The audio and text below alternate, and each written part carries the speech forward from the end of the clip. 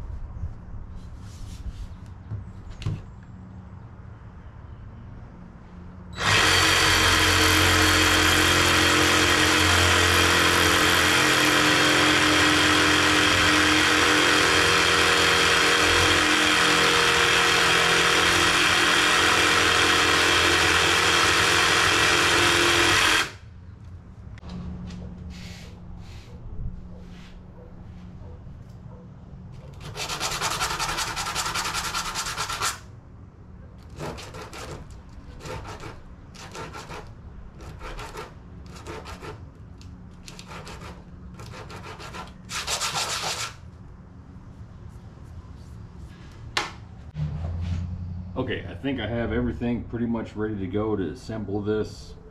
First thing I'm going to do is I'm going to epoxy this small screen in here. This is going to be my throttle valve. It's going to have this little flapper. I can slide it back and forth so I can adjust the suction of the vacuum so I don't kill bees.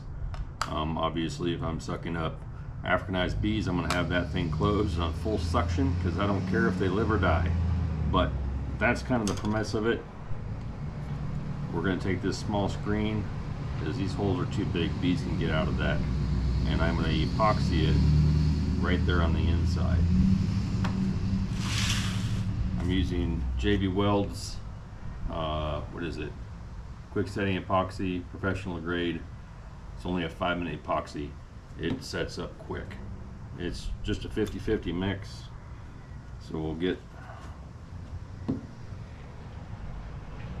couple of puddles in here that are about the same size. Get them mixed up. Get that screen affixed.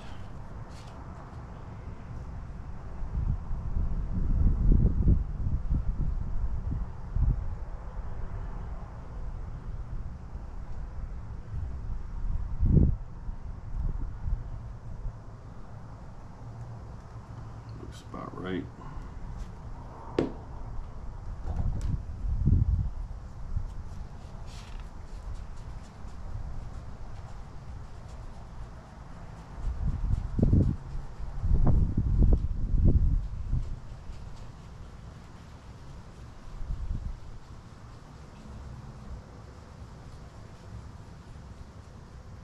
This stuff sets up really fast.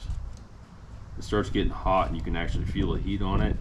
You probably put a little bit too much hardener in it. That's okay, if you move quickly, it'll be all right.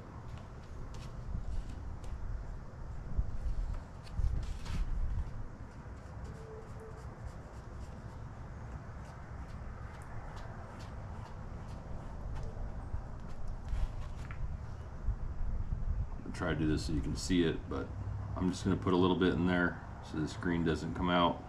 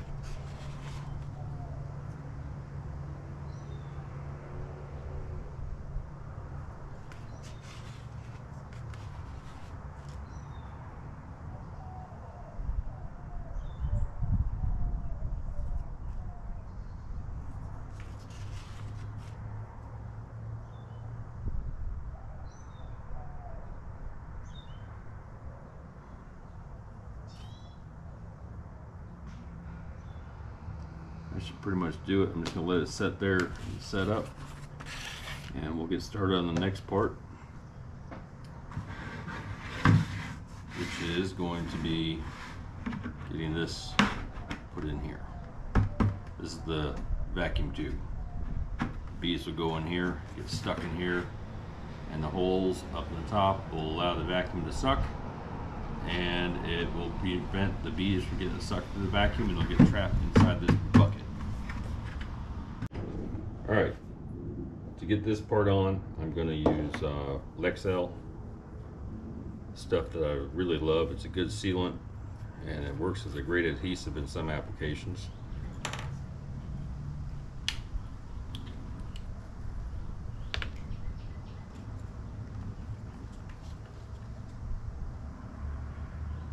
Where did I put my knife?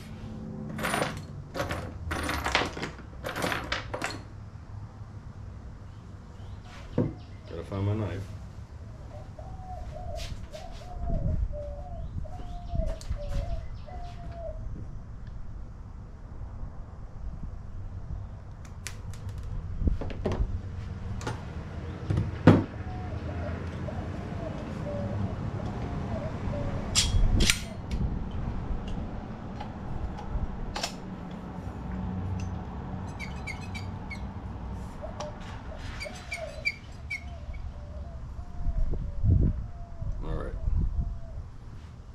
Ready here.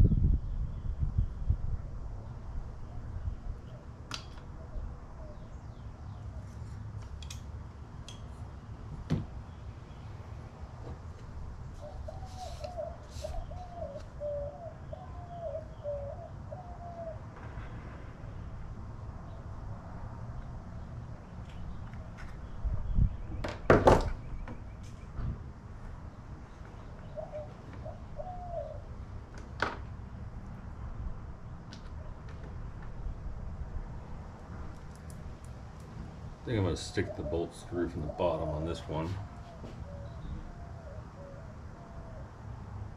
As long as I get that washer in the right spot where I ground it.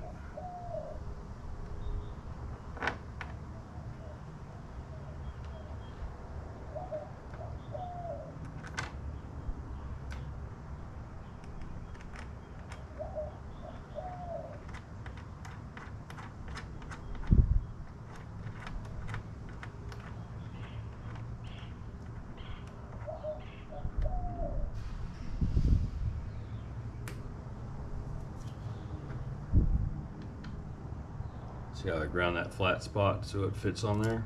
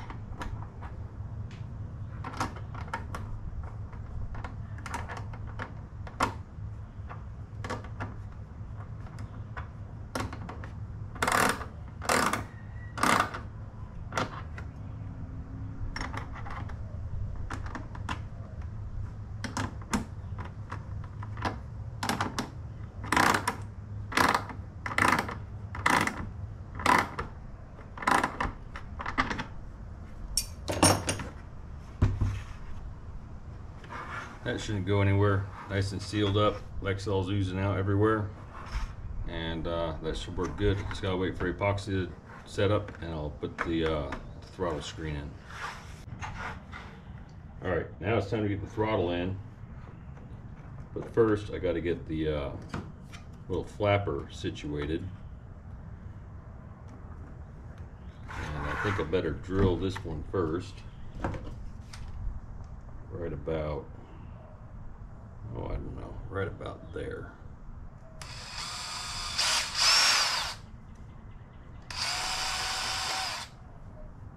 Alright. So that's gonna go right there.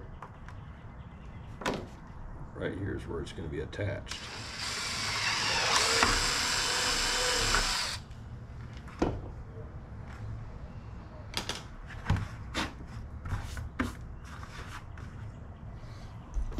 You guys having trouble seeing? Let's get it up here a little bit.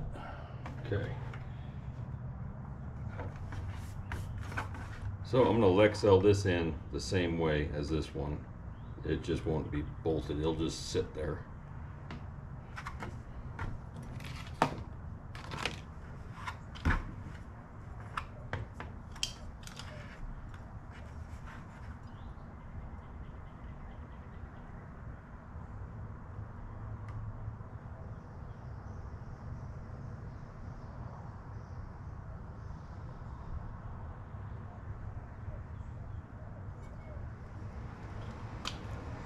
That should do the trick.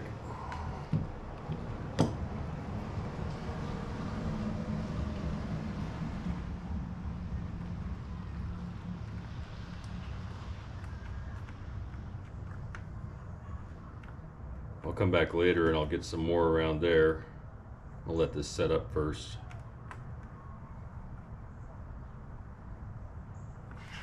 And then comes the throttle valve. So we got a bolt, got a washer, come up from here.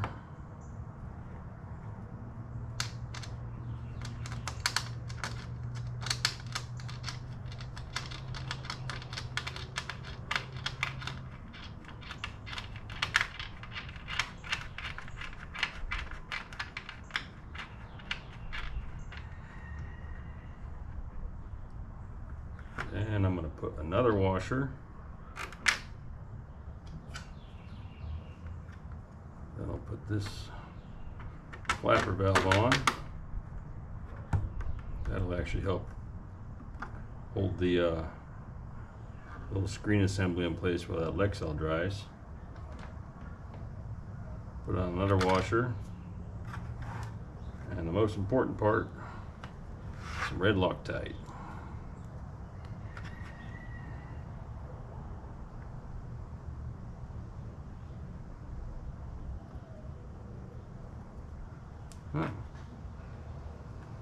It needs to get trimmed a little bit.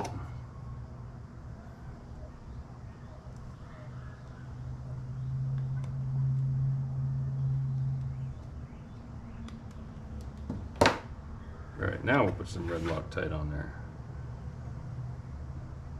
Maybe not. This thing appears to be dried up. There's still some in there though.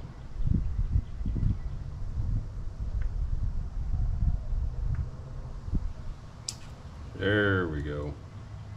Now we're gonna get some. Alright, a little red Loctite,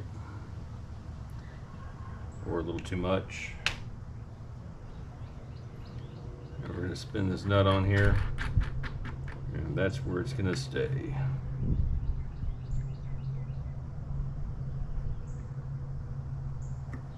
Tight enough to where I can still move this, but well, loose enough to where I can still move it, but tight enough to where it'll stay where I put it.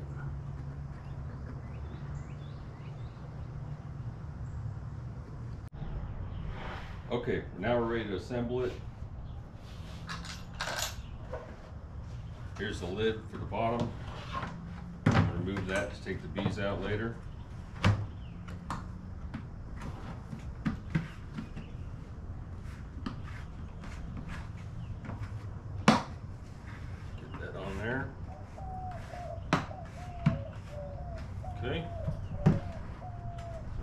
next part is the top. That goes on like that. Now we have this head shot back. And we gotta pop this part off. We don't need it.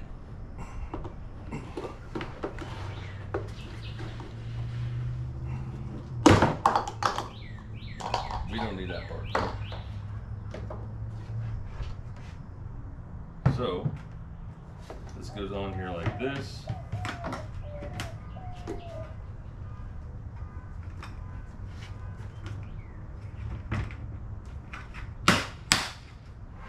Right? Which one was a suction? This one's a suction. I'm not using this section anymore. I'm using this as a suction. So that's where this part and this little piece of the mop handle comes in. I'm going to plug it up.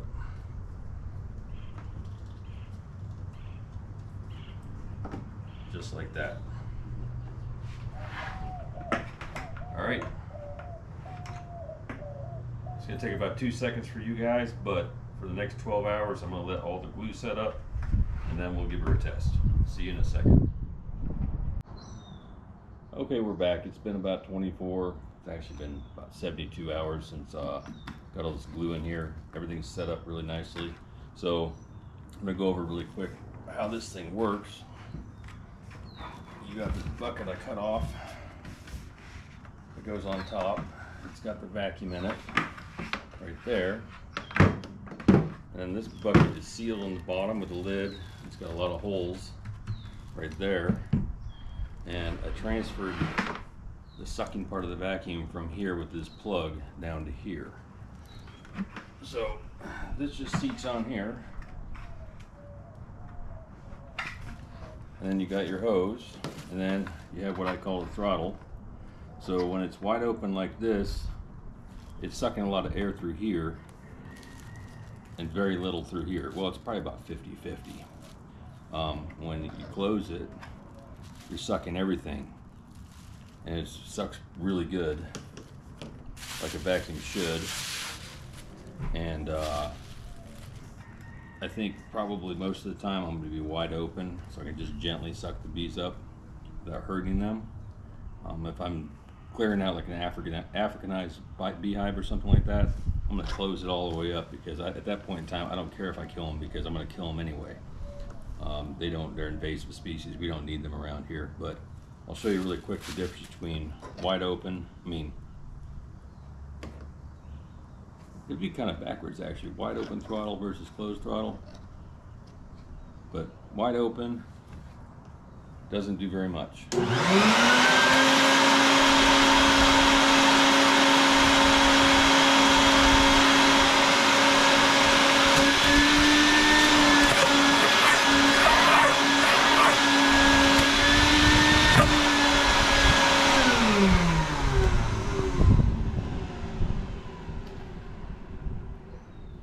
That's pretty much it on this build. I'll be using it here soon, hopefully, to capture a swarm or do a cutout to fill them out of their hive.